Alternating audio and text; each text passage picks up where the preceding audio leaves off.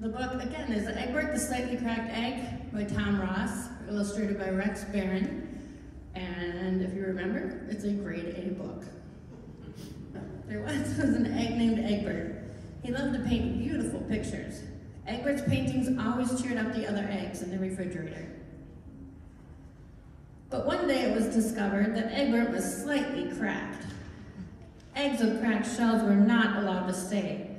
Sadly, the other eggs told Eggbert he would have to leave. Eggbert waved goodbye to his old friends. He hunched his little shoulders, what little shoulders he had, and pressed his shell together so that the crack almost disappeared. Almost.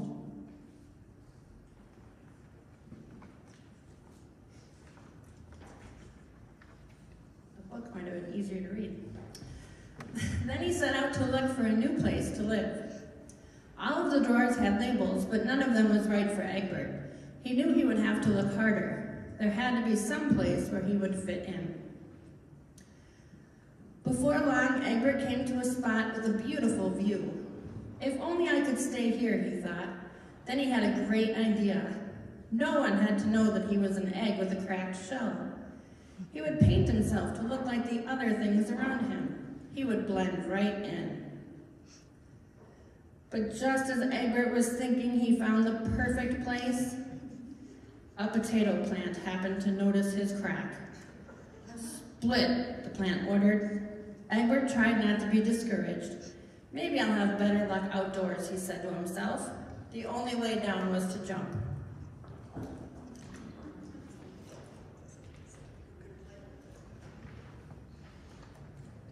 Luckily, Eggbert landed in a soft bed of flowers.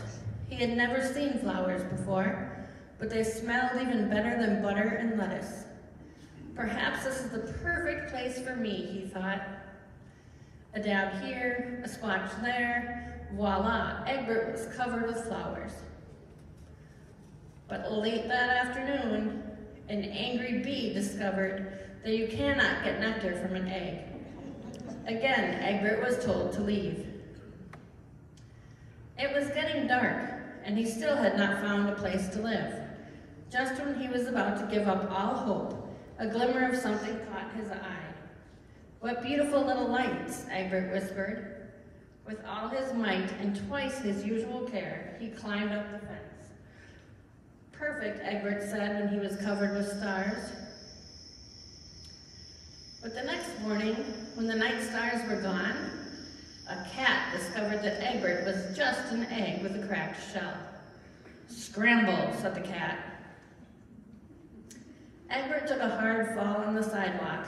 Now he was more cracked than ever. As it started to rain, he began to sob.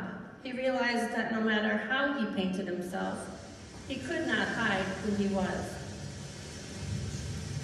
Finally, the rain stopped, and the sun broke through a crack in the clouds. Eggbert began to notice something he had never noticed in his whole life. The world was full of cracks, all sorts of wonderful cracks. Maybe it's not such a bad thing to be slightly cracked, he thought.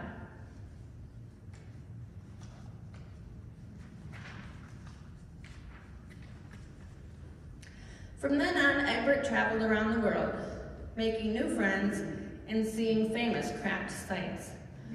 But Eggbert never forgot his friends back home in the fridge. He painted them beautiful postcards of his travels.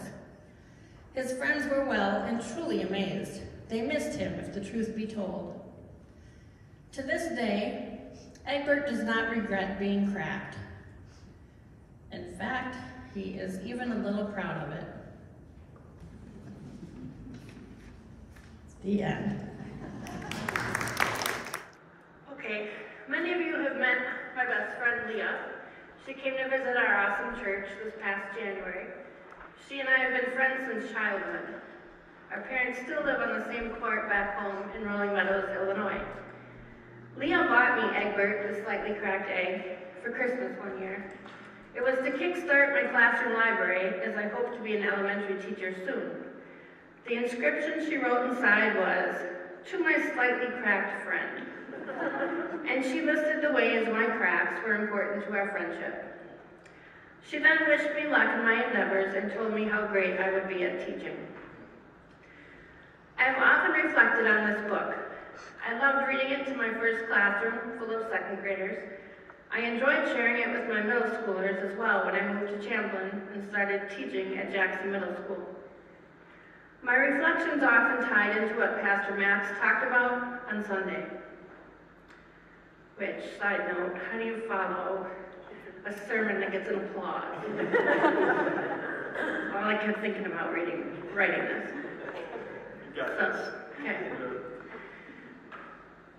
Where are we? Pastor Max talked about on Sunday, the perseverance of Eggbert as well as self-acceptance. One lesson Pastor Max discussed is that God loves us just the way we are, despite our flaws and imperfections. Like Eggbert, who feels self-conscious and ashamed of his cracked shell, we may sometimes feel like we are not good enough for God's love and acceptance. However, just as Eggbert learns to accept himself for who he is, we too can trust that God accepts us unconditionally, flaws and all. Another lesson Pastor Max touched on was the importance of treating others with kindness and compassion. Eggbert is initially shunned by the other eggs because of his cracked shell, but he ultimately finds it in himself to reach out to his old friends back in the refrigerator and teach them about his new self-awareness and findings that cracks are found everywhere in the world. This reminds us that God calls us to love our neighbors as ourselves, regardless of their differences or imperfections. The fact that he reached out back to his friends who had sent him away really speaks to the kindness in his heart, the same kindness that God places within us when we are sent out to love our neighbors. Pastor Max also touched on perfectionism. Eggbert tries to pull off blending in by physically painting himself to look like his surroundings. How many times in life have you tried painting over yourself, metaphorically of course, to blend in or try to be accepted into a group? Finally, the story of Eggbert can also be seen as a metaphor for the Christian concept of redemption.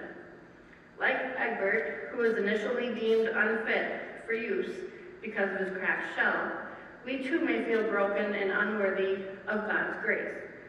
However, just as Eggbert is ultimately able to fulfill his purpose as an egg despite his imperfections, we too can find redemption and purpose in our lives through God's mercy and forgiveness.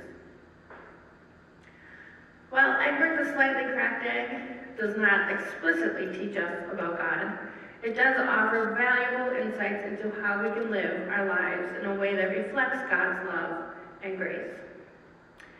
As I was preparing my thoughts for this evening, it dawned on me, what if we looked at Egbert's story as an allegory for our lives as God's children? First, we are with our friends in the refrigerator, enjoying our newly found skills, like painting, and with our peers, the other eggs. This happens to us as toddlers, preschoolers, even young elementary students. We know nothing about labels, differences, and we are genuinely happy and content in our groups and being ourselves. But as we get older, suddenly our friends start to point out our imperfections, tease us for who we are, or reject us for some reason. Think middle school and high school years, as this is a constant cycle of finding ourselves, trying to fit in, and trying to find our gifts and talents, all while towing that very thin line of pure acceptance. College, young adult years. We think we have a good idea of who we are, but this again can be cyclical as we find our niche in the world, find our people who accept us, and find how we can fulfill our dreams and hopes. Every so often, we've all had that potato plant tell us to split, or the bee tells us to buzz off, and the cat tells us to scramble.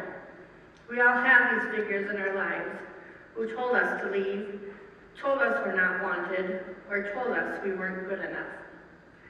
So the cycle to find our spot in the world starts again and again, until we start to recognize our self-worth and our uniqueness. Plus, let's not forget about that perfectionism piece. Again, how we try so hard during this time to fit in with certain peers or within a certain lifestyle. I like to think, as Eggbert found that crack in the clouds that day, that relates to where we are in our mid to later adult lives. We are hopeful, full of wonder, full of amazement that we do fit in, or we don't fit in and we don't really care. Those pesky potatoes, bees, and cats still make appearances in our lives, but much more sparingly. We notice the world around us as we get older, maybe start our own families, start traveling, and really appreciate what God has created around us and within us. Unless you've started a family, then you're tremendously tired for many years, all while trying to appreciate all around you. But I hear that that time does come back when we will again enjoy the world around us and we will be much less tired. But until then, as we grow into our more mature years, we find ourselves like Eggbert, not only enjoying the world around him with his new self-confidence, but being able to look within himself and reach back out to those who rejected him. The fact that he sends postcards to his refrigerator buddies shows us that he has forgiven them. He has the knowledge, peace, and love found through living his life, the ups and the downs, to forgive and be kind. Have you ever been asked if you could do life all over again? Would you? Many times an answer includes, yes, but only with what I know now. It takes hard work, time, experience, and most importantly, God's love to help us get to accepting ourselves for who we are and trusting that God accepts us unconditionally, flaws and all. As we experience life, we learn the importance of treating others with kindness and compassion. Plus, just as Eggbert is ultimately able to fulfill his purpose as an egg, despite his imperfections, we too can find redemption and purpose in our lives through God's mercy and forgiveness. I'm so thankful for Leah and her book she bought for my classroom library all those years ago. Many times in my life, I have reread that to my slightly cracked friend greeting and have found peace and hope in the message that it is okay to be different. That's what makes us special to those around us. It is our flaws that make us fabulous. Accepting that is what makes it possible for us to share God's love with all around us. So to end this reflection tonight, I'm going to ask you to pray with me.